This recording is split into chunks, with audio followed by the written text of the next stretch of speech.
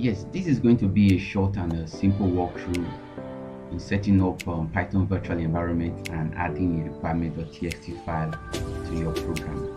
To begin with, you must have Python installed in your computer. If you do not have Python installed, you can simply navigate to this page here, and this will take you to Python's website where you can download Python program. This is the latest version of Python that is very complete that I use right now.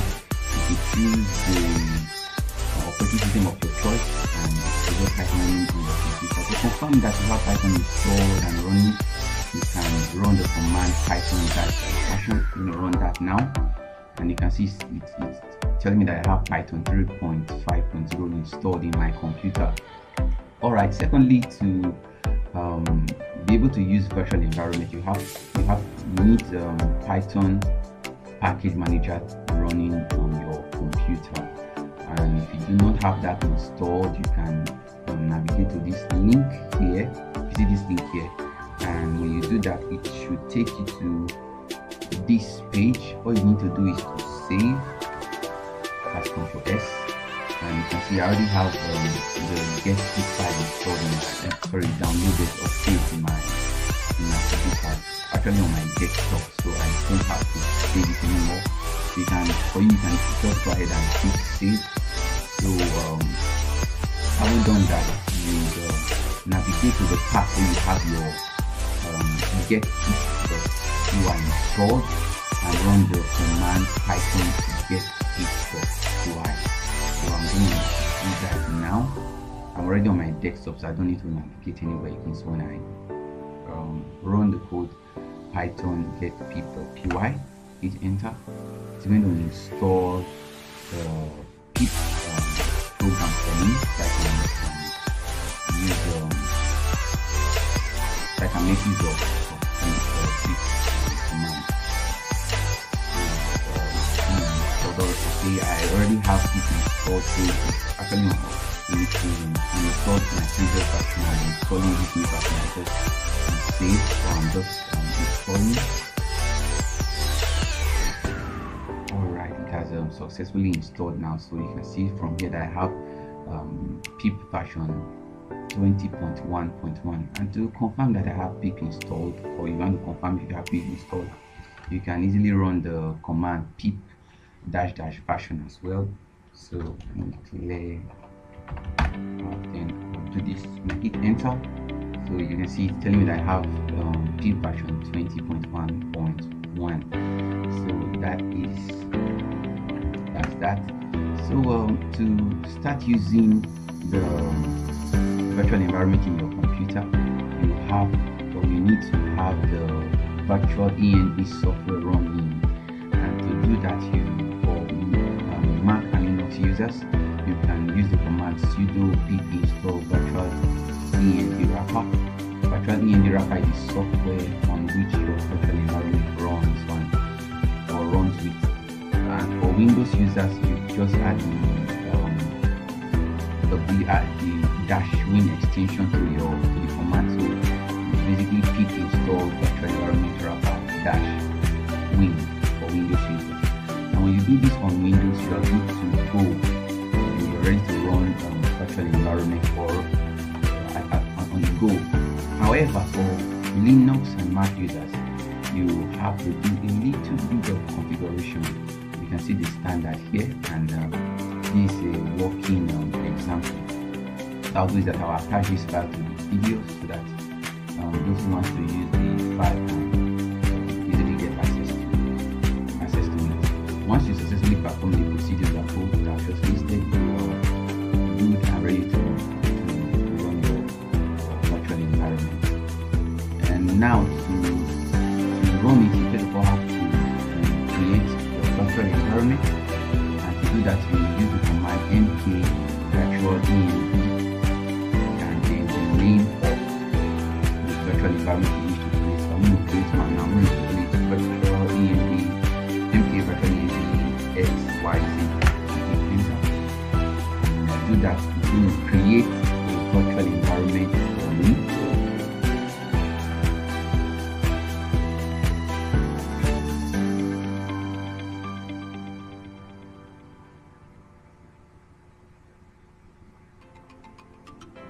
All right, you can see it has created a virtual environment XYZ for me here, and that's just cool. Now to list out all the created virtual environment in your computer, you use the command work on. Now click requirement, and this command will list out all the virtual environment you created or that are existing in your computer. And from here you can see that you can see the list of all the virtual environment I have. You can see the XYZ virtual environment I just created. Alright, now to switch between virtual environment or activate the virtual environment, you use the same command work on, and the name of the virtual environment you need to switch to or activate. So I'm going to switch to one of my virtual environment called DNR. Enter, and you can see it has switched from XYZ to DNR environment. And to deactivate your current active environment, you just simply use the command deactivate. So if enter now, you can see that it has totally deactivated the virtual environment I was on before.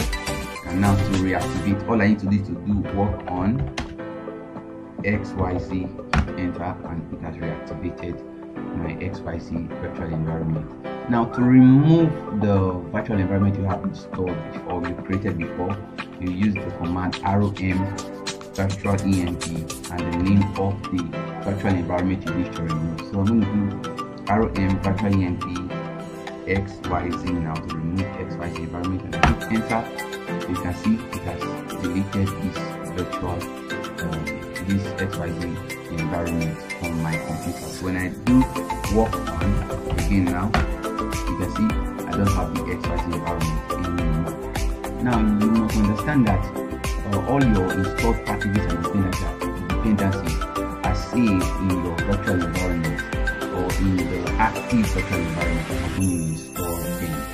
And to list out all the dependencies in your virtual environment, you use the command pip list. Okay, let me activate my DNR environment again. So when I do pip list and hit enter, you can see it has listed all the dependencies or all the packages and dependencies I have in this DNR environment. All right, so now to save a list of all the dependencies in your virtual environment, to save the list of all the dependencies in your virtual environment, you use the command pip freeze into requirement.txt. Now requirement.txt could be any other thing, it's just a name, but the standard practice is the requirement is to use the name requirement.txt. So when you run this command and hit enter, it will go ahead to create a text file named requirement.txt with all of your dependencies.